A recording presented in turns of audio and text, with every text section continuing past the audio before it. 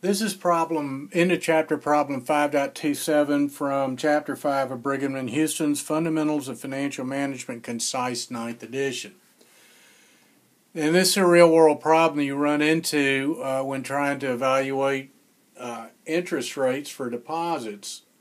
Bank A pays 2% interest compounded annually on deposits, while Bank B pays 1.75% compounded daily. Part A, based on the effective annual rate or effective yield, which bank should you use? Okay, so Bank A and Bank B. The effective rate,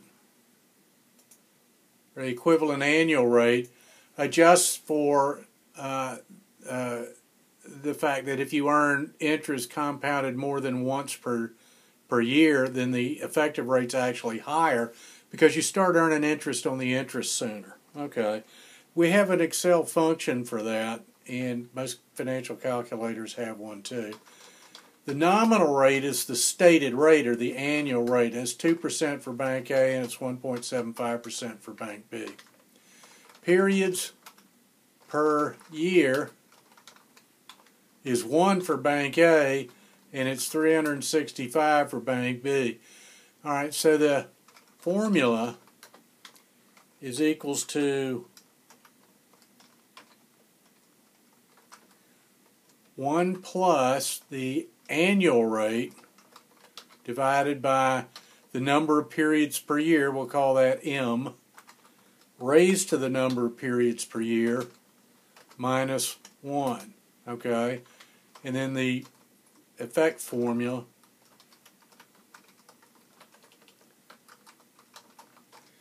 takes the nominal, or the APR, and then M, the number of periods per year.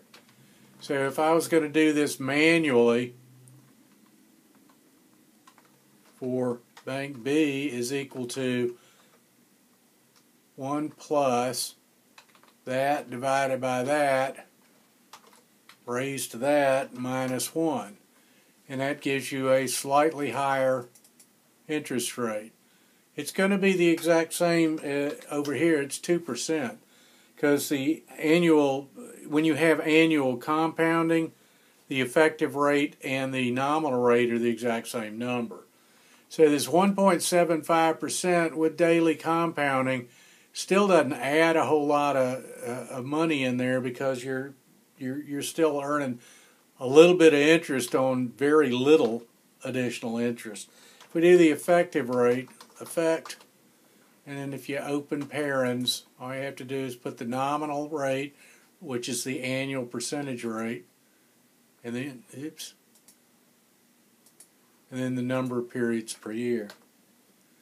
And format that as a percent to two places. And again, you'll get the exact same number because that's all that Excel's doing.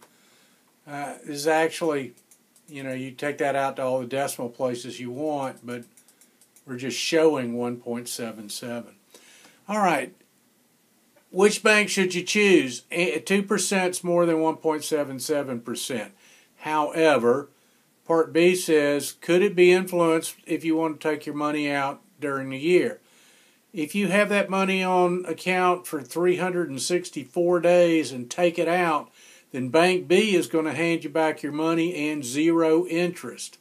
Bank B, on the other hand, is going to hand you back your money plus 364 days of interest. So with Bank A, if you took it out early, you effectively earn 0%.